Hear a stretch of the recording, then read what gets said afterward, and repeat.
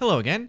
Today we are going to be covering a really important topic. However, before I talk about that, let me say this. Programming is a way of thinking. Over time, you'll be able to visualize your code running as you type it and think of ways it could go wrong. To get from where you are today and what I just described takes one thing.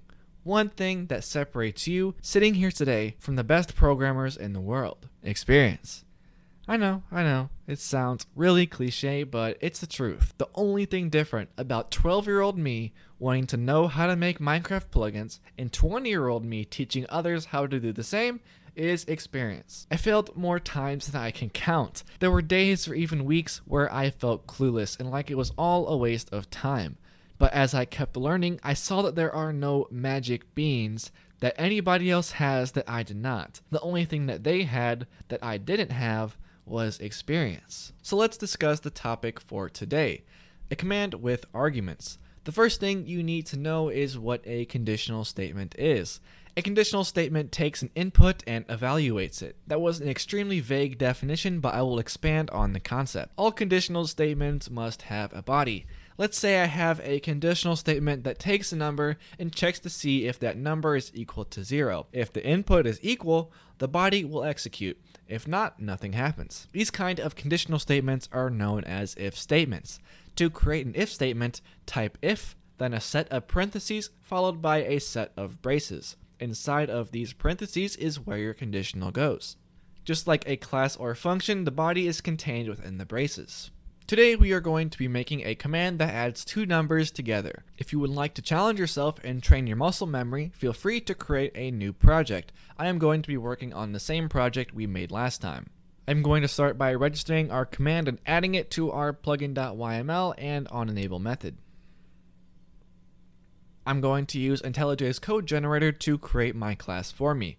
As you can see, the add command class does not exist. To generate the class, click on the text, then hover over it, and select Create Class. Make sure to put it in the correct package. As you can see, IntelliJ knew the parameter in the setExecutor function needed to be an instance of the commandExecutor class, so our class by default implements commandExecutor. Now we just need to add the onCommand method and optionally change the names of the parameters. I always return true as I do not want bukkit to send an error message. So our command is going to take whatever two numbers we input as arguments and add them together. So first we need to make sure the player has input arguments. We can do this by using a conditional. I'm going to make an empty if statement as described earlier. It does not matter if your braces are on the line with the if statement or on the next line. Now we need to input our condition. But what exactly is that? We are going to use the args parameter to come up with our condition. The args parameter is an array of strings. An array is a collection or list of data. So this variable represents a list of strings. This array is populated by bukkit and contains all of the arguments input after the command. These two brackets signify that your data type is an array.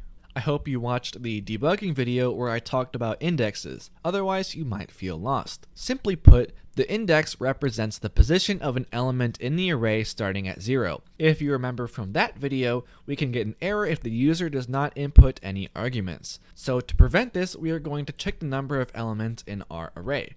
So let's create a variable that is an integer that is going to represent the number of elements in our array. If you forgot your math lessons, an integer is a whole number. To get the number of elements from an array, we can use the length property. This property stores the number of elements in an array. We will talk more about properties in the future. Last time I forgot to mention why we even use variables. They provide a way to label and store information. So since we assigned the length of our array to this variable, our variable holds the number of elements in our array, and we can use this variable later on. If we didn't store this value in a variable, the computer would throw it away immediately and not save it to memory. So let's come up with a condition. Since we are using numbers, we can use arithmetic operators. An operator performs operations. Duh.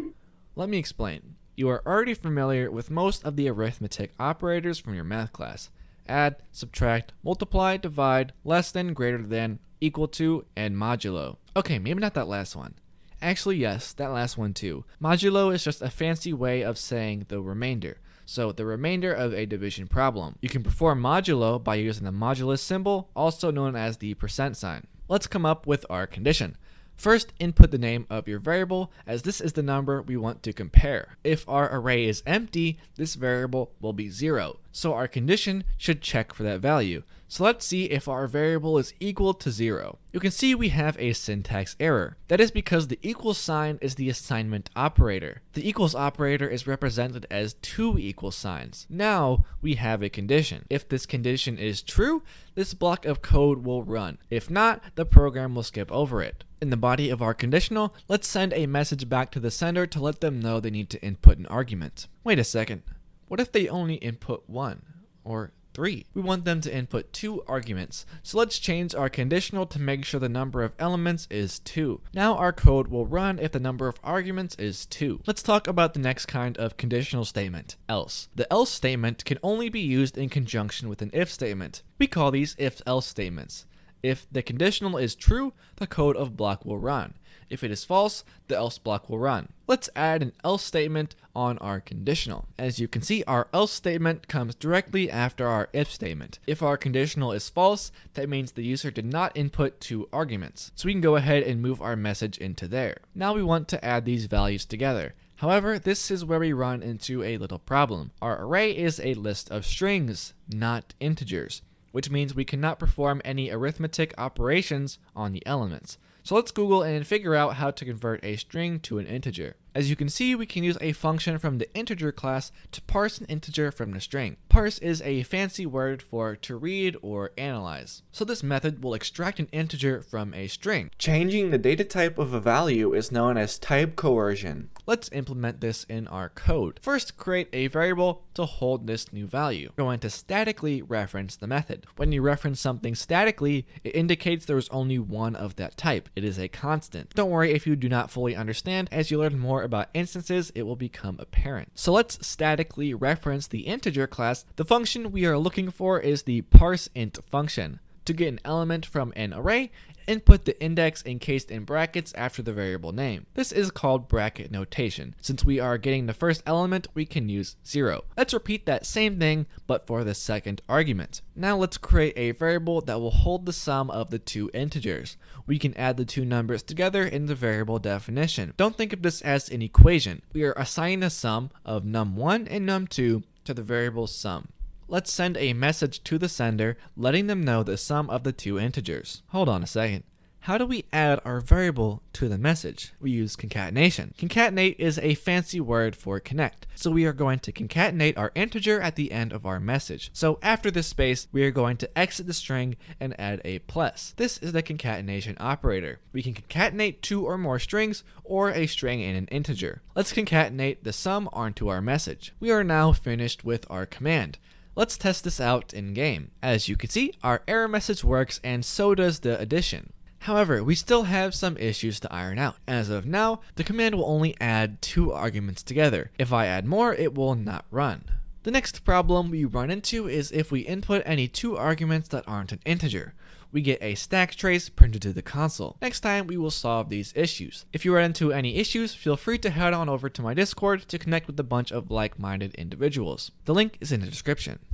That's all for today, and I will see you next time. Goodbye.